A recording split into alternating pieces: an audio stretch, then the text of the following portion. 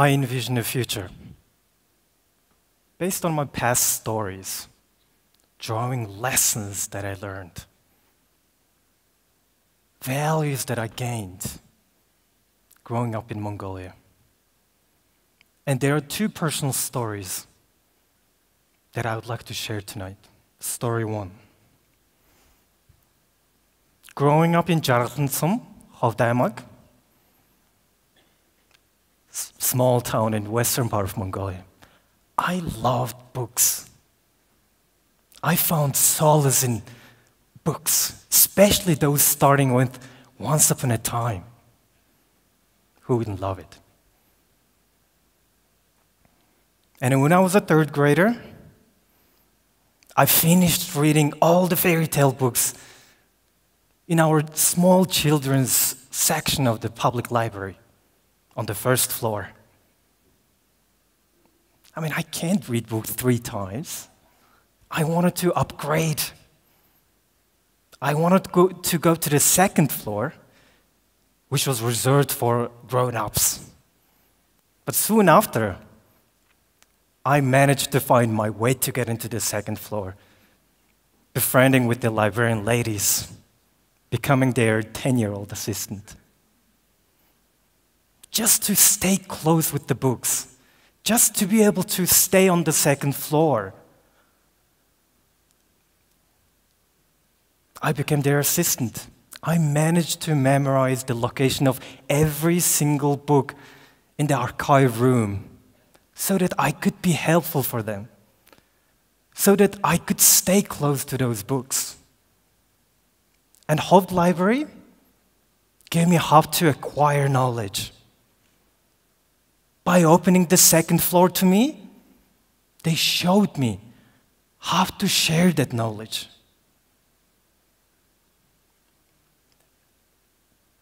And with my 2 other friends, 2 other partners in crime, Degi and Tikshe, we co-founded Unlock Podcast, which summarizes best-selling books around the world in 1-hour episode in our native language, just to share that knowledge we acquire with the Mongolian young people. And within 20 months, we have delivered 54 episodes. That means 54 hours of talking on a podcast, featuring 51 best-selling non-fiction books in psychology, in business, in biography, in history, and even behavioral economics. Well, the lesson learned, we loved books. And even when we were busy investment banker in Sydney and management consultants in Tokyo, we chose to acquire that knowledge and share that knowledge with Mongolian young audience, Mongolian young people who do not have resources and time. Or maybe they just can't speak English. Maybe they just can't read in English. Whatever the world is reading, we wanted to share that wealth of knowledge with them in their own language for free. If one child sitting in a Hovd, inspired by listening to Power of Habit by Charles Duhigg, mission accomplished. The lesson learned here, whatever you do, wherever you are, however the challenge can be, you always have power to make a difference as you wish. It's a personal choice. It's a personal choice. And story number 2, it's a very personal story. People often ask me about how I got into Harvard Business School. I think I shared that story quite a bit. But there is a part of the story that I haven't really shared with many. And I would like to take this stage, this opportunity to share that story with you, because it's a very deeply personal story to me. Everybody asks if my mom was happy when I got into Harvard. Well, let me tell you. She was very happy, especially when I showed her how Harvard ranked #1 in the best universities rank. Well, the ranking mattered because our government awarded state tuition, state grants and loans for those Mongolian students who successfully enrolled into top 100 global universities around the world. Well, with my mom, with my dad, with my family's support, I decided to apply because I still need to figure out that $100,000 gap in my 2-year tuition at perhaps the most expensive school in the world. And then in my mind, I'm thinking, well, Nagi, you need to get this. School rank, #1 in the world. Check. GMAT, nailed it. Check. Essay, pretty good actually. Done. Interview, the only outstanding part I just need to nail. And for some reason, I was still nervous. And the interview was about to take place next day. And then on my interview day, the entire family wanted to go there with me.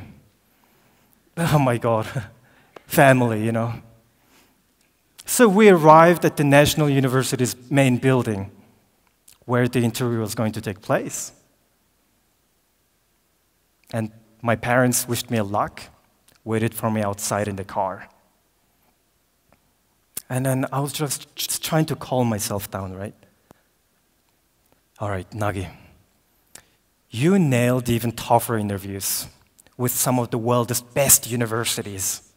Harvard Business School, check, enrolled. Wharton School of Business, I got the acceptance, check.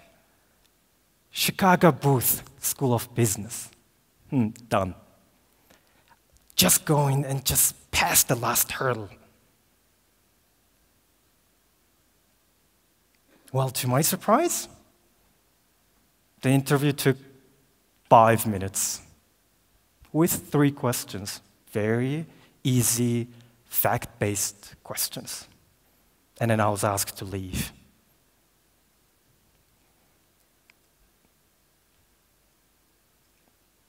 And my parents were excited about the results next day, probably more than I was. And the next day, again, the entire family came to check out the results. And then the list of ranked students was stamped on a door in the hallway of the National University's building. Of course, the entire family went there and quickly looked through my name. It was 100 students in the master's degree program. I looked for my name from top to bottom.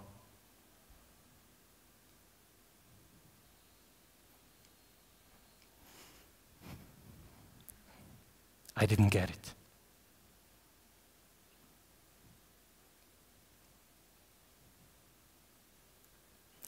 My name was somewhere in the bottom quarter.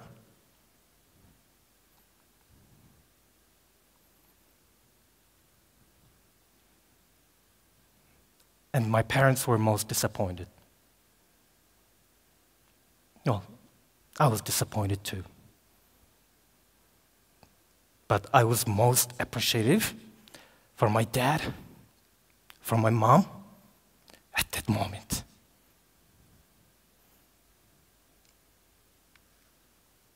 I didn't pay bribe, nor did I ask any help. Someone in the high up to give me help. No.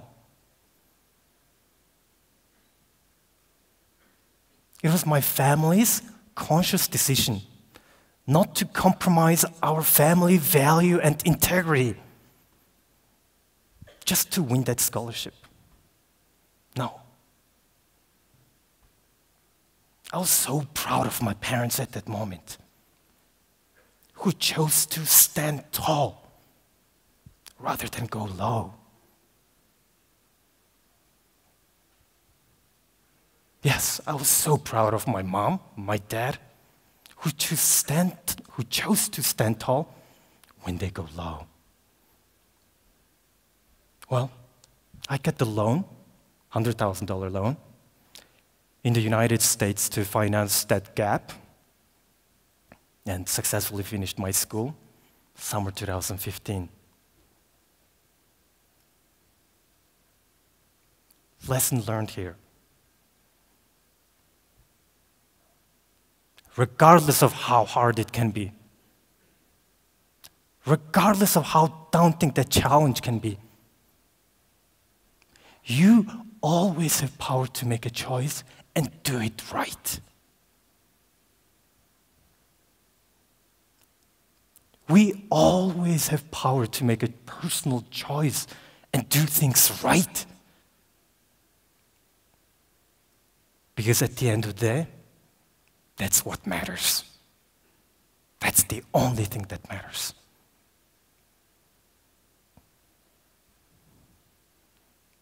And summer 2015, my entire family came for my graduation. And for that, because how much my mom, my dad has given me,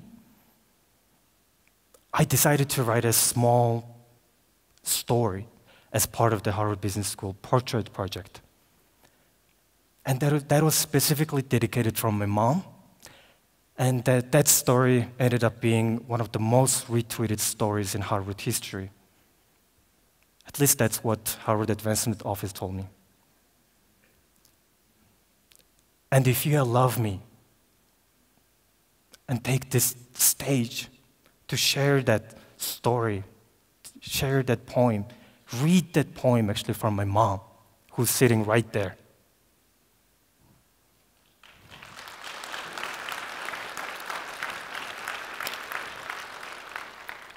An apology for those who only speak English, because this is dedicated from my mom. I have to read it in Mongolian.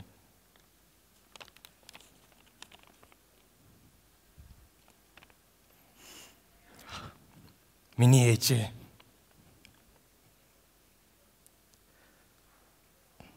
Буянд сумын захын гууд тарьсан ногооныхоо талбайд зэрлэгээ зулгааж ногоогоо ослохоор очих гэж 25 км хөлөө эргэтлээ алхаж байснаа санаж байна уу?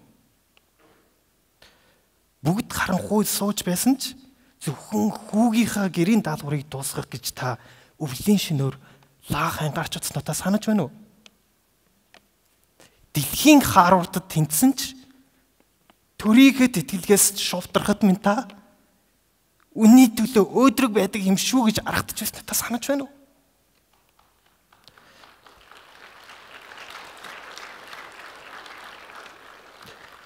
Чадууж байсан таны минь дуусашгүй өөдрөг сэтгэл, хэцүүж байсан таны минь цоцошгүй хөдөлмөр, хатууж байсан таны минь хитцээж ганхаагүй зарчим намайг үүлэнд шумбаж, усанд шумбаж мөрөөдөхөд минь үнцэн өвгдийнхөө сургаалыг дээдлэхэд минь үргэлж алтан гац сод минь болж гялалцаж чиглүүлж байсан шүү ээжээ.